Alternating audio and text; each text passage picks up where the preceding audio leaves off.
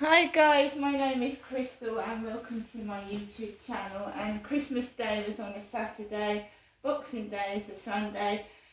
What more can you ask for? Lovely loud church bells ringing through my window this lovely Boxing Day morning. I love church bells. And the bell ringers are pulling and it's so Christmassy and festive. All we're missing is snow. It's raining outside, unfortunately. Alexa, what's the time, please? The time is 9:58 a.m. I'm fine. My mum has been ill for a very long time, and she's obviously mental health illness is a nasty thing, and she's been coping for years now without workers. My mum, I feel, has never really got on with me. My sister was the favourite. I'd been up in Gloucestershire for 22 years and I hadn't seen my mum, and my parents hadn't bothered to come and see me in 22 years. I had a little boy that was dying of liver disease and not one of them came up to see my children. She's never accepted my children as her grandchildren. My sister's daughter has a child and my mum will give her presents, will talk to her, but she's never got on with me or my children. I feel that my mother puts up with me and she's never really liked me. I'm not attractive. In fact, I felt as a child I was neglected. Okay? Not wanted. That's what I felt as a child.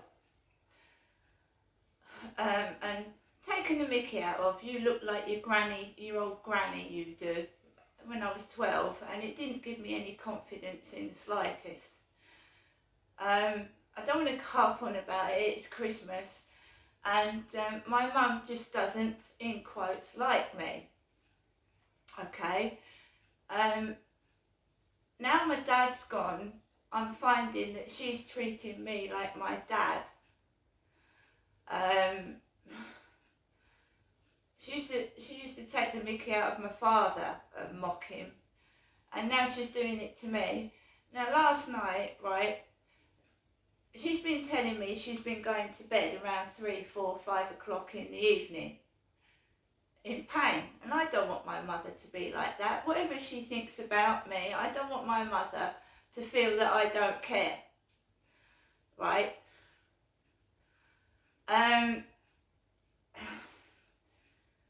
So I'm my mother's daughter, so she used to try and make my dad jealous by going out to male neighbours and male workers and, like, in quotes, have a conversation with them while my dad was sat in the chair. Now, I'm her daughter, and I know she's cold, but I don't need her to keep going, touch me, feel my hands, feel me, Janesta, I'm cold.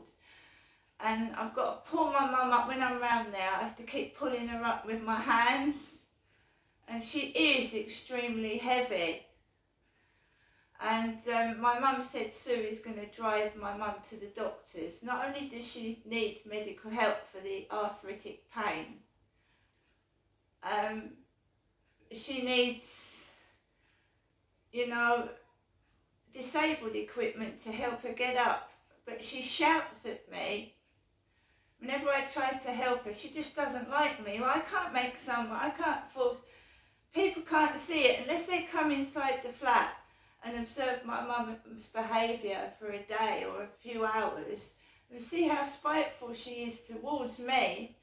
I can't do anything, right? And to the neighbours it looks like I'm an uncaring daughter, but she snipes at me. I'll do that, get off. And she used to do that when I was a little girl, and she's still doing it now, and it hurts me because I want to help her and she won't accept the help. And I'm not any use. I've been told that. I've got no car. Sue's got a car. sister's daughter's boyfriend has got a car. I'm not any use. I've only got my legs. She keeps saying that Derek wanted someone with a car, and the neighbours have got a car, you see. She doesn't want me. I can't help. I can't help. So I called the phone last night to check my mother was okay, right? Because my dad, I didn't see him for 2 months and he passed away. I was worried about my mum, genuinely worried about my mother. Rings the phone up, Christmas Day, to see if she's okay. I don't want anyone at my funeral. I don't want any alcohol. I don't want any cigarettes, and I don't want any drugs. And I don't want a wake either. And I haven't been able to breathe, and I feel like I'm suffocating. And that's what I got before I went to bed last night, with all this racket going on upstairs. And these kids really thumping the ceiling till nearly 2 in the morning last night. I don't want anyone at my wake. That's what she said to me.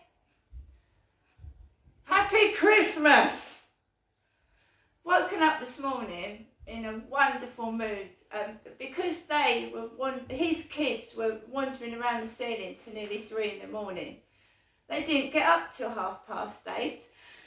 Fucking fantastic! I had a lie-in. One more thing. My wonderful family, you know, that does like me, got me a lovely pair of pyjamas as well.